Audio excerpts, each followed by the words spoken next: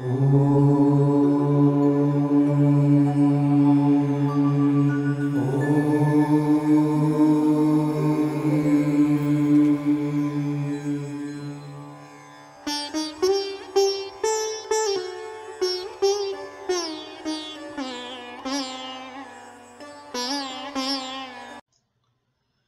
are right in saying that the recent advances in the neuroscience is going to open a new era in understanding the brain, the mind, our personality and attitude, and specifically when we say that the structure and the function of the cells in the brain can bring about a tremendous change.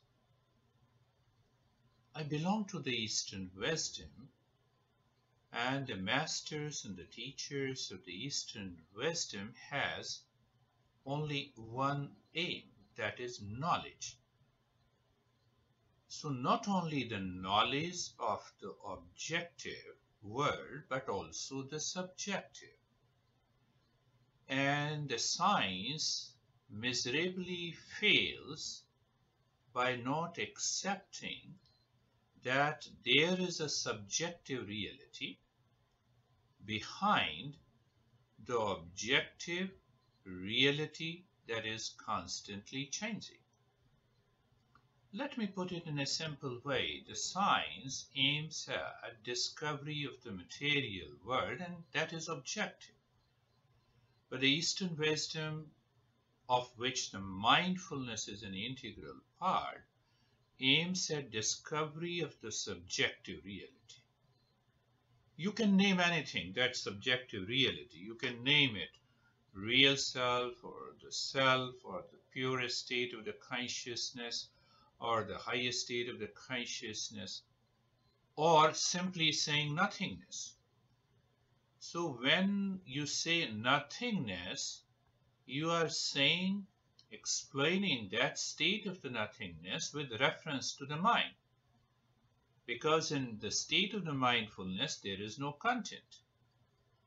But that is simply a definition.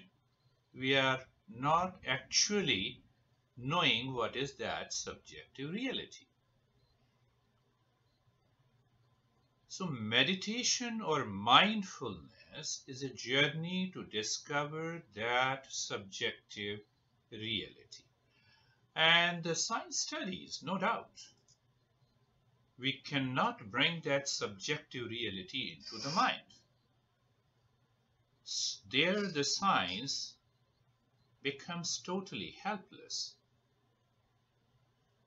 My master used to give an example that you can see the reflection of the moon in a water, but that is not the moon. When the waves in the ocean starts, the moon is distorted, but that moon is an image, but the real moon is in the sky.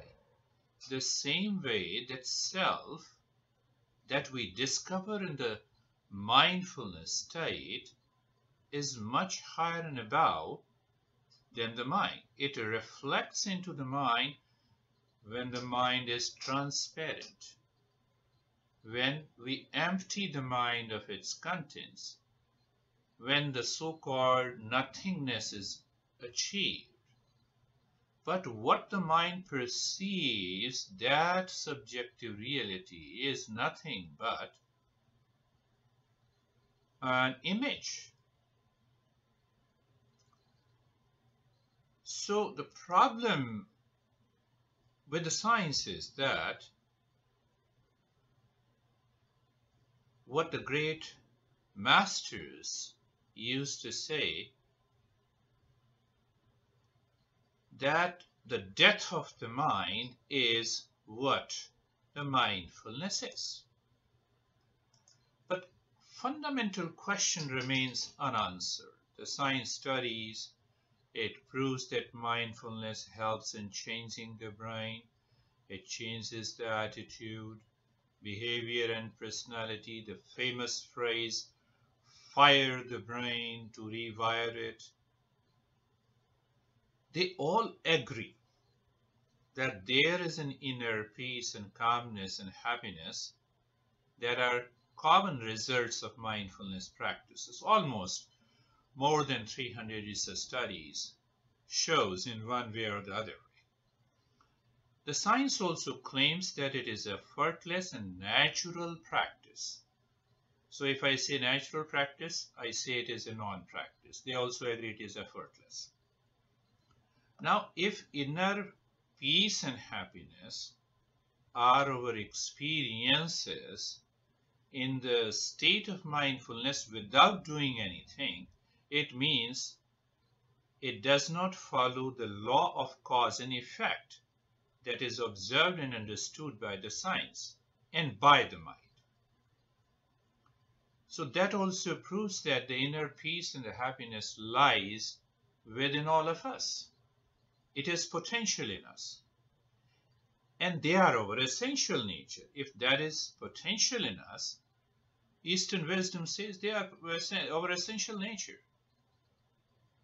So now that essential nature is what the great master says the subjective reality. Oh, you can name anything, non-self or real self or nothingness, anatma. We have different words for it. There were many masters before Buddha who said the death of the mind is the mindfulness state. So now we have to start with a single idea. I'm not asking the scientific community to start believing that, oh, it is a real self. But they have to start with an assumption, with an idea that peace and happiness are our essential nature. Why? Because we don't practice mindfulness. It is an effortless and natural practice. It lies beyond the cause and effect. Then meditation becomes natural and effortless. Otherwise, one part of the mind and the intellect will continue to claim that peace and happiness are created and produced by the practice of mindfulness. And if it is produced, then nothing remains effortless at all. So that is very important to pick up and understand. Then comes the second question that one scientist explains. It is the inward moving of awareness and attention fires the brain to rewire it, and then we bring about the different changes in our behavior and attitude. It leads to the peace and happiness. I agree with it. But the question remains what the mind is doing with that inward attention and awareness. It is looking at the subjective reality, and that subjective reality is of the nature of peace and happiness and wisdom and the truth and the knowledge. So what is required in our mindfulness programs and courses is to educate these practitioners rightly based on the philosophy of Eastern wisdom that there is an entity, there is a state. You may say it is nothingness, you may say it is a self, as the Buddha says, as other masters says, let there be a death of the mind and everything will happen.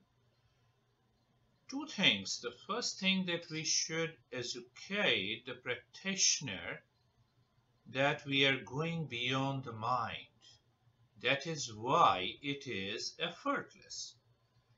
And the second thing, that there should be an intent, an inspiration, that we are on the path to discover that peace and happiness within. That is not the product of the mind. Then only the mindfulness will succeed.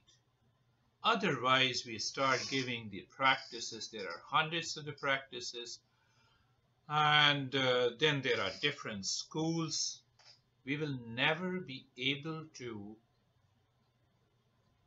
bring them together. And the simple reason that we don't follow the principles laid down by the great teachers. A person